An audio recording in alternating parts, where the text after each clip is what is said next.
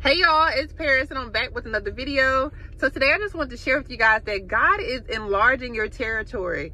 God is enlarging your territory, okay? So before I get into this word, I want to ask you guys to please take this word back to the Lord. Please go to God for confirmation and ask him, is this your season? Is this your word, okay? And so with that being said, I want to also let you guys know that I am a certified life coach for those of you who are new to my channel. And so if you guys would like to book a coaching session or become a certified life coach, please go to my website at parismays.com, okay?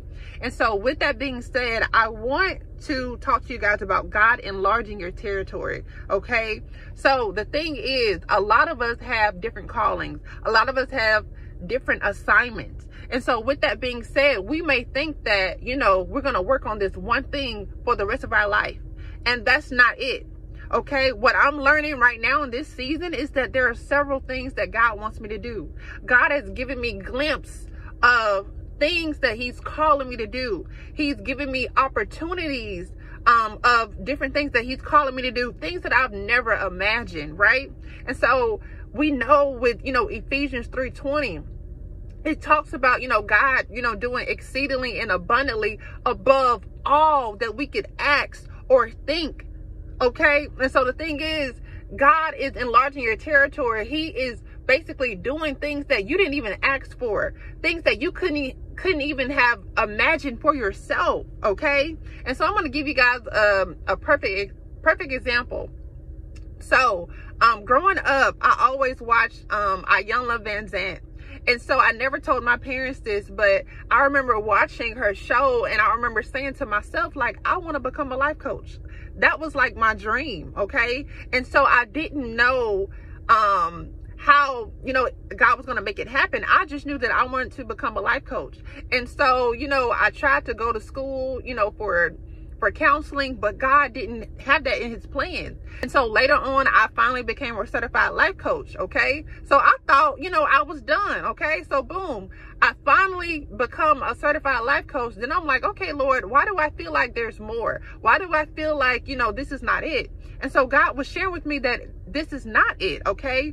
And so then people kept coming to me, through my email, asking me like, do I know who certifies people to, become life coaches? And so, I just kept getting all these people. And so I was like, Lord, like, are you trying to tell me, that I need to figure out a way to, certify people? And so I asked God for confirmation and he gave me that confirmation and it was all spirit led. And so God began to, basically show me that, Paris, I want you to enlarge your territory. Paris, I want you to now that you're a life coach, I want you to prepare other people to become life coaches. Okay. And so I'm not saying this to brag to you guys, but I'm saying this to give you guys an example of God enlarging your territory. You're thinking you're going to be one thing, but God wants to expand that. You think that, you have a small business, but God wants to expand that small business. Okay. God wants to expand your ministry. He wants to expand your YouTube channel. There's so many things that God wants to do for you. Okay. Another example of God expanding your territory is just like with the lady Risa Tisa, okay? So she basically got famous off of her testimony. And so with that being said, that wasn't all that God had for her, okay? Because now, she's going all over the world, telling her testimony, doing this, doing that. She's bought a home. Now she's coming out with her own show. God is enlarging her territory, okay? And so the thing is, it is not just for Risa Tisa. It is not just for me. It is also for you. Okay. For whoever this word is for, God is also enlarging your territory. Okay. He's expanding what you already have. He's expanding your testimony. He's going to work through your testimony. He's going to work through everything that you've done since you were younger. It's going to all come together. It's going to all come together. Okay.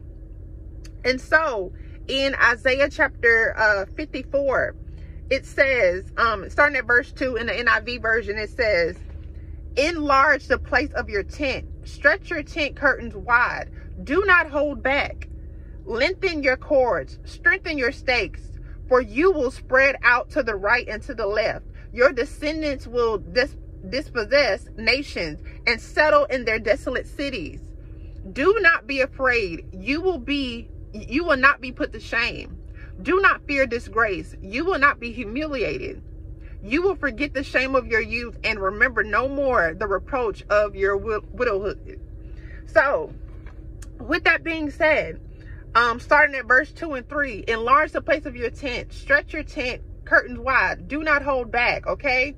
And so, there's going to be a lot of things that God wants you to work on, okay? There's going to be some opportunities presented to you, and you're going to have to go back to God and ask him, you know, is this opportunity from you? And if it is, you're going to see that these opportunities are going to expand your brand. It's going to expand your ministry. It's going to expand your calling, your assignment, okay? And so in verse 3, where it says, for you will spread out to the right and to the left. Your descendants will dispossess nations and settle in their desolate cities, okay? And so here's the thing. Again, God wants to expand you. You got to make room. You got to make room, okay? Make room in your mind, okay? Because sometimes we think small, and God wants to do things big in our lives. Some of us, we're so used to poverty. We're so used to not having things that we expect, you know, our lives to, you know, just be in a box. And so for whoever this word is for, God doesn't want your life to be in a box. He wants to do more. If you would allow him to, if you would allow him to use you, he wants to do more in your life. If you will become obedient to his will, if you will just allow him to just work into your life, he will expand whatever you already have. And plus more. And plus more, okay? And so, if we keep reading, it says, do not be afraid. You will not be put to shame. Do not fear disgrace. You will not be humiliated. And so here's the thing. When these new opportunities come, you may be scared. You may be afraid because you're like, Lord, like, this is a big opportunity. I don't want to mess this up. Or, God, like, I haven't, you know, done this particular thing on this level. Like, this is way above my level. Or maybe you feel like you're unqualified. And so that's the thing. You're not going to always feel qualified to do whatever God is calling you to do. But God qualifies the called. He qualifies the called. So you won't always feel qualified. But God is going to call you to do things that you didn't even think that you could do. Okay, I know there are several things that God has called me to do that I never thought that I could do. I'll give you guys another example. So back in school, I played volleyball. I also played basketball, but I wasn't that good in basketball. But anyways, I played volleyball, and so that was the sport that I was kind of good in. And so with that being said, I never made varsity, but I was on a junior varsity team. And so the thing was, I was so mad because I felt like I wasn't good enough to be on a varsity team. And I played volleyball, you know, basically the whole time I was in junior high and high school. So with that being said, when I graduated from high school, I had got a job at, like, it was like a part-time job at the YMCA. And so with that being said, you know, I'm working with the kids. And so my manager, she comes to me and she just randomly says, she was like, Paris, she said, did you ever play sports? And this is just random.